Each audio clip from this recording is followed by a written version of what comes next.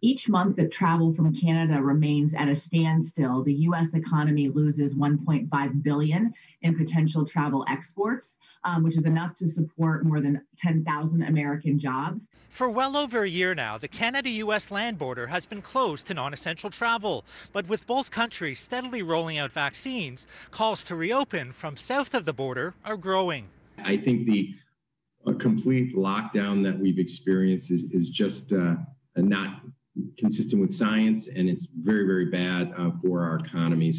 The Canada-U.S. land border has been closed to non-essential travel since March 2020, and the closure extended every month since. But with vaccination rates soaring on both sides, even some Liberals want to see the reopening sped up. I don't care at this point. Just immediately open the border to fully vaccinated individuals with a system in place. Follow that science. Despite the pressure, sources have told French media La Presse that it won't happen this month. The Prime Minister setting an ambitious target. He wants 75% of Canadians to have 2 doses before reopening. As it stands, less than 15% of Canadians are fully vaccinated.